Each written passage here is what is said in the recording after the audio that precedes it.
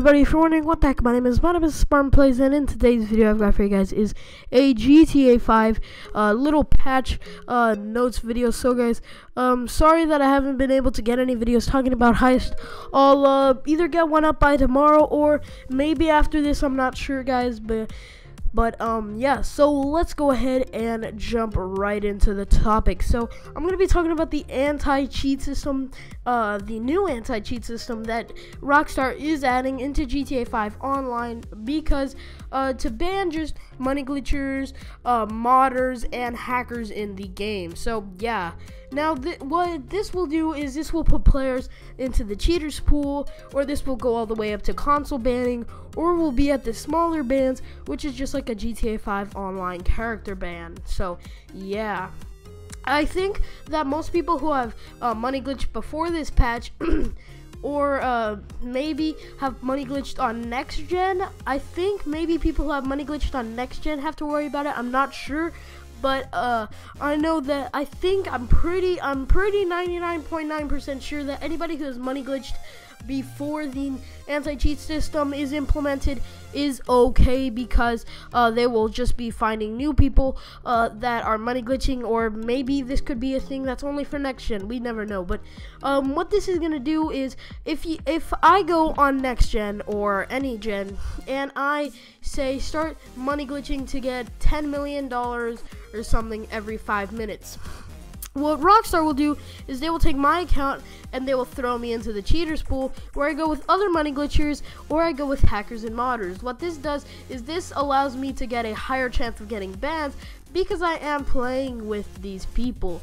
The best way to stay away from this is to get out of the cheaters pool is by just staying AFK in a session, just staying in your apartment, not actually playing around, and going and moving on with your day, so you can pretty much get out of that pool, basically. So yeah, it's a pretty simple method, but that's just what I would do, because technically you're not interacting with these people, you're just in the same lobby and you're not even doing anything. Now since you're getting a lot of money, $10 million every 5 minutes, you know, that's a lot. So, you know, you might go to the next step, which is a character ban. What that is you have to, if you have a level 1000 character on GTA 5 Online, what you have to do is you have to restart back on a level 1 character with none of your cars, none of your apartments, and none of your anything, and that is a really annoying thing. Now, if you're a hacker and a modder, or you just do some really bad hacking like DNS server codes, which should be patched by now, so you would get really big trouble for this. You would get console ban, which what happens is every time you try to sign in on any account on your Xbox and or PlayStation, I don't know what it is for PlayStation, but for Xbox, it will send you a message saying, sorry, but you are not allowed to play on this Xbox till 12/31/9999.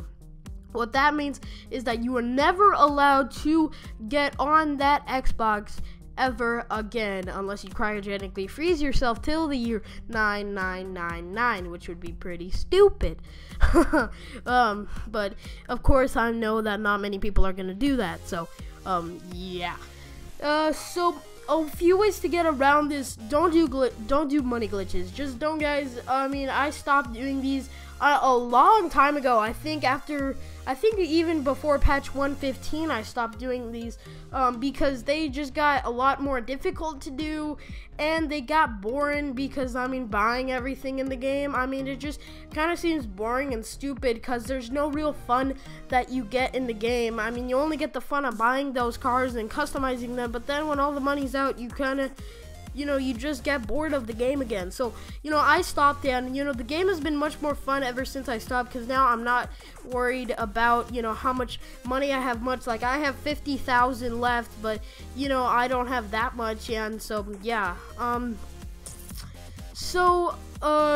Yeah, guys, hopefully you guys have enjoyed this video. I'm trying to think if there is anything else of information that I need to talk about. I think I hit it pretty well with the bat on here, but other than that, guys, hopefully you guys have enjoyed this video. Go ahead and give it a like, and rate, comment, subscribe. Remember, this anti-cheat system is gonna be in place after the next DLC, which is gonna be Heist, guys. So yeah, guys, my next video after this video, whenever I upload it, should be a Heist breakdown video where I talk about a lot of the Heist stuff, guys.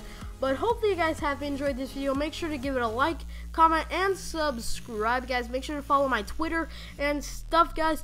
But other than that, guys, I hope you guys enjoy. Also, get me to 150 subscribers for me to do a gaming setup video and a bunch of that great jazz, guys. But other than that, I'm out. Peace, guys.